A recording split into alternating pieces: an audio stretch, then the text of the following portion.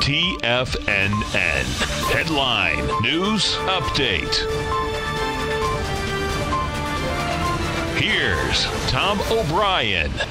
Welcome, folks. We had the Dow Industrials finish up 16, NASDAQ down 5, S&P's off 8. You really got a flat market out here, folks. If we go take a look at the SPY, what you're going to see, though, is bottom line is that you get slightly lower price and you have volume in the move. I always like it when you actually don't get that much movement, particularly after a day like Friday. Well, we came down with volume on Friday. Today, bottom line, you can say, hey, the Bulls won, the Bears won. You can say it all because it's a sideways move. But guess what? You had an expansion of volume once again. 77 million shares. That's after hitting highs with 79 million inside the SPY. Inside the Qs, bottom line, the Qs have to get a lot lower to get the lower price. So we did 45 million shares. That's lower, bottom line, but the Qs have to get back inside 175.79, and you're at 178.22. We did get an expansion of volume, too. That's where the subtleness comes inside of these indices as well as these ETF structures. If we take a look at the IWM, same setup in the IWM. The IWM was up 66 cents. However, it had to get over $150.61 to get in this larger range. IWM also had an expansion of volume. So bottom line, they all want lower price. Gold contract wants higher price. Gold contract finally made it and closed over the 1316 level.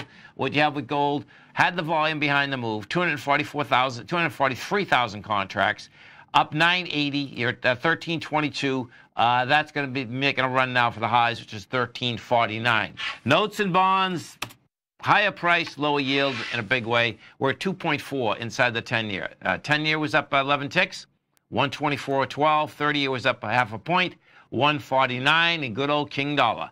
King Dollar down 126 ticks, trading 96.025.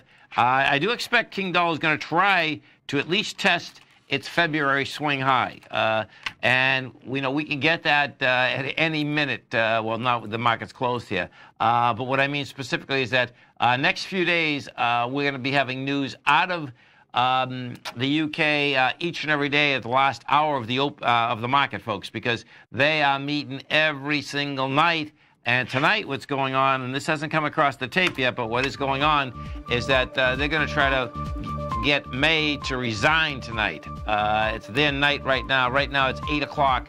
I think 8:30 is when the action's going to stop. Stay right there, folks, and we'll come back with some numbers after the close. To recap out here, we had the Dow Industrials trade up 14, NASDAQ down 5, S&P's off 6.5. We're coming right back.